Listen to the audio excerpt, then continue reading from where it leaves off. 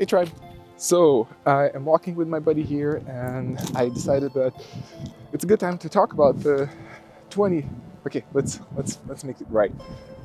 2 minute, okay, shoot, 2 for 22 commitment. We made it simpler and now still need to learn it. Anyway, this is a one take video about me deciding to talk about motivation behind the 2 for 22 commitment. I nailed it. And yeah, so I just wanted to talk about what motivates me to do it, and hopefully that motivation will inspire you and kind of give you insights in how each one of us can motivate ourselves, hopefully. And I hope it's not too windy for the microphone as I'm walking with my buddy here. I quickly checked if the wind is not too much for the audio, but well, we're aiming at not being perfect in this commitment, so I will simply continue while being pulled by my husky. Anyway, let's make this video valuable and talk about the essential things. So first of all, I wanted to quickly reflect together with you. There are dogs around here, and my dog's going nuts because there's this big shadow dog. Oh, I am wasting your time. Hopefully this is funny for you, and I'm bringing you good emotions. So, okay, there's the big shadow dog. This is my husky. I taught him not to pull as much, but dogs are dogs. So, all right, coming back to the main point, which we didn't start yet. So, first of all, as the 2 for 22 commitment is slowly developing into a thing, I had this consideration, you know, whether we should do the filming of ourselves each day or not. And it's a tough decision because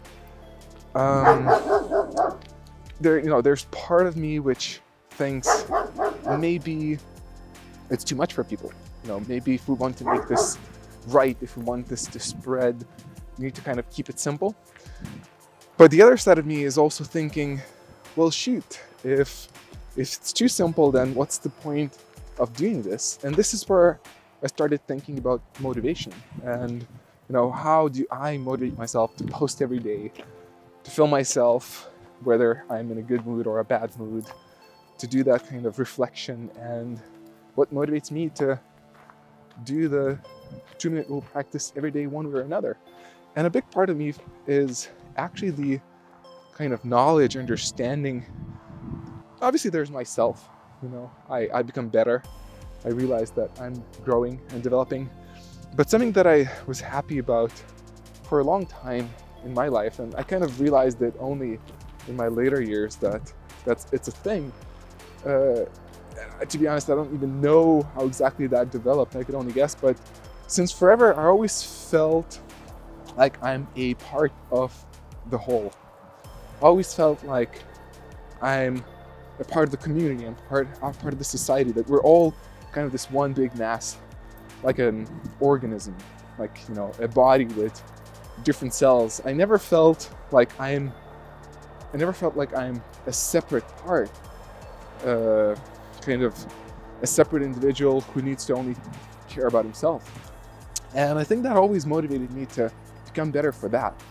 Because internally, I always had that realization that if I am focusing on becoming better, then the better I will become, the more other people will benefit from that as well. Like if one cell in the body is a supercell, then the whole body kind of becomes better. And that was always a huge motivation for me, and it is up to today. And I think that's one of the reasons I'm inspired and motivated to do the 2 for 22 commitment, not only for myself, but also for the realization that what I do matters and what I share matters. And sometimes I keep saying this in the tribe, in the Facebook group, but sometimes it feels to us like it doesn't matter what I do. It's like, I got only one like, or, you know, there's only one comment, so nobody's watching, nobody cares. But on one level, you never know. Maybe that one single person that clicked the like button, maybe that was a game changer for that person. Or maybe that person got the right thing at the right time. Maybe he was having a hard day and his day became much better, and you just don't know about it because you never got a chance to hear that person saying it. But it doesn't mean it didn't happen. And trust me, from living this kind of lifestyle of always thinking about what kind of effect I have on others, whether it's a positive impact that I have or not, I had so many examples where I was surprised to what impact I had without myself even knowing, sometimes without even trying. And one of such examples, or many of these examples, where even like 5 years later I would meet a friend who was just like, you know, friend, not like a student of mine or something when I used to teach martial arts or yoga. And that friend, I'm really concerned this is too noisy, so I think we're gonna turn around and head back because there's the motorway next. All right, and there's motorcycles. I think motorcycles are my curse. I think they're following me everywhere. So let's continue. And so I would meet these friends after like 5 years, and they would tell me, oh, you know, I'm doing this awesome thing, and you know, they're like doing great in their career, they're pursuing their passion, their dream, and I'm so happy for them. And suddenly I hear them sometimes not even telling me directly, but sharing to others. There's a specific case like that once, where the guy, my good friend, he was telling to others. It's like, oh, you know, because I saw Rokas doing his thing, and then I thought I can do it too. And suddenly he became a programmer, like a professional programmer, and a really good one. Although that's nothing like what he was studying. He was studying very different things, something with construction. And he became great at it. And only years later, not even to me directly, I learned that what I did, the fact that I pursued my passion, inspired him to do it. And he never even told me directly. I had to hear that from someone else, and I never knew. I was always so happy about him and so passionate about his achievements, but turns out I had an influence in it. And most of the time I wasn't even aware of it. And I had other cases like that too, where I would post something and I would share myself doing something and I wouldn't think much of it. But then later on, I would hear a direct explanation that actually that impacted that person. And first of all, that's such a cool feeling to know that what you do matters, but also that recognition that what I do sometimes matters without me even knowing. I think it's an important one. And it's something I have to keep reminding myself of all the time, even when I do this sometimes. You know, some days I'm not as inspired, and to be honest, some days, yeah, I'm like, is this a good direction? You know, I'm investing a lot of time to try to make this happen, and sometimes I'm thinking like, should I really do it? Is this like, there's a bunch of other challenges and whatnot, and you can always, you know, find out, oh, there may be ticks around here, so we should go. So you have those doubts, but then I would keep on pushing through and I would continue doing this. And then a few days later, I would get a message of someone saying, oh, you know, I'm doing this too, and it inspired me so much. Or somebody would share their video, their reflections, and I was like, oh man, this is so cool. This is really worth doing.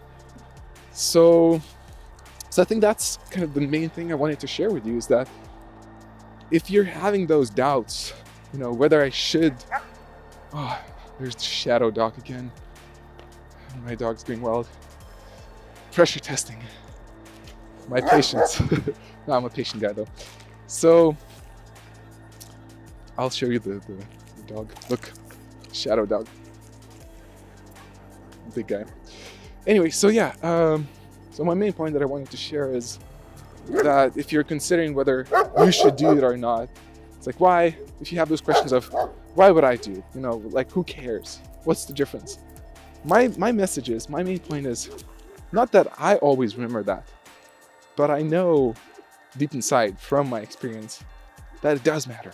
Not only to me, not only because, you know, I'm per se a public persona. Oh, these are the noises my dog makes. So not only just because I'm a public persona and, you know, I'm always putting myself out there, and on my main channel I have some following, but not just because of that. Like with the new project, I don't have that much following, but I still realize, even if it's just one like, even if just one person saw it, that may make all the difference. So it doesn't matter that whether it's me or whether it's you, each one of us can have that impact. And if we have the chance to have that impact, why not do it? You know, and as always, oh, dogs. This is another dog. He's angry, I think. Or he's saying, release me. Anyway, I'm about to finish this video. So if you're having doubts, just remember that it does matter what you do. You do matter. And there's those two levels as well. You're doing it, part of it is because there's a chance you will make somebody's life better by just sharing your own process. And the other part is that it's also work on yourself. It's also, no wonder it's a commitment. You're also becoming better, more authentic. And I'm speaking from experience, I'm kind of describing my own experience. You force yourself to accept whatever you made, like this video, this one take. Usually that's not a YouTube standard.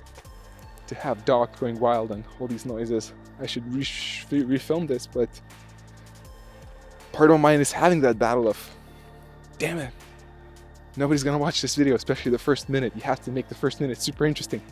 You have to give the point and all these thoughts. And the other part of my brain is saying, chill, accept this. This is fine. This is who you are. You don't have to be perfect every time. So that's an awesome process. And that's worthy enough to do on its own. And I could continue, but again, my YouTuber brain says, don't make this video too long because nobody's gonna watch it.